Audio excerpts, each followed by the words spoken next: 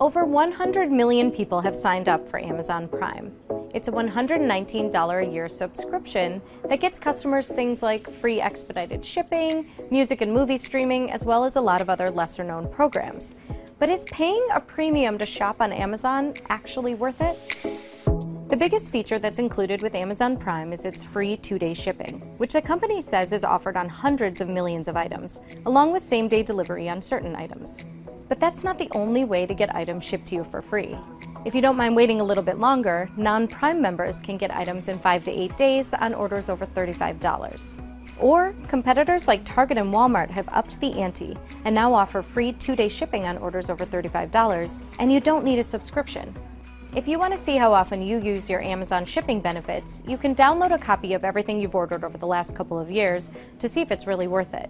When I looked at mine, I found I did most of my shopping right before Christmas. So if you're mostly using Prime around the holidays like me, you can actually just subscribe to it for 1 month, which is only $13, and then cancel it after the new year. Prime also gives you access to its video streaming service, but Prime Video pales in comparison to Netflix. While Amazon is pouring about $5 billion into original content in 2018, Netflix says it will invest $8 billion into premium content. And cable cutters are starting to take notice. A survey by Morgan Stanley revealed that 39% of consumers said Netflix has the best original programming, while Prime Video only scored 5%. Another thing you get with Prime is its basic tier music service, which includes free streaming of around 2 million songs. However, that doesn't even come close to Spotify's free service, which has around 40 million songs you can listen to, if you don't mind the occasional ad.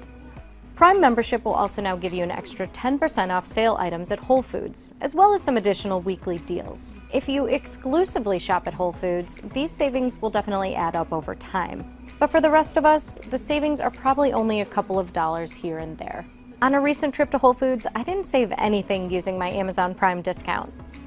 Amazon also offers a number of smaller benefits, like the ability to rent 1 free ebook for your Kindle every month, unlimited subscription to the video game streaming service Twitch, and a discount to the Washington Post.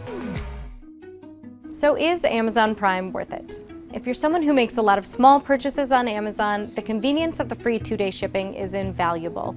But if you rarely shop on Amazon, and you don't mind waiting a couple extra days to get your stuff, then you should definitely save your money.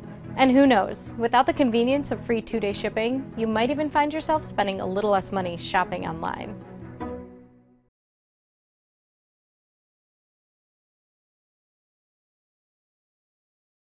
Hey there, thanks for checking out CNBC on YouTube. Be sure to subscribe to stay up to date on all of the day's biggest stories. You can also click on any of the videos around me to watch the latest from CNBC.